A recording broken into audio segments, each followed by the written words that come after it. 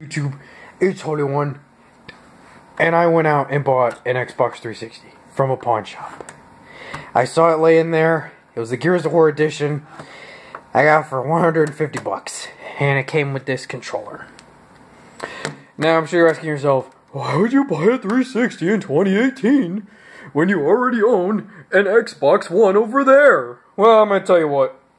That thing can't play all my 360 games, and there's some great JRPGs on this that aren't on the Xbox One yet, like Tales of Vesperia. Plus,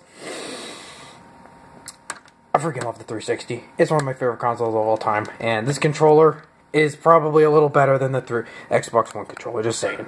Mine's the Pro controller. So, I picked this bad boy up. I installed a custom Blue Fan mod inside of it. Just open it up, put that in there, and boom, this thing's cleaned out the insides. It was a little bit dirty in there. It's still a little bit dirty up here. But other than that, I got it working pretty good now.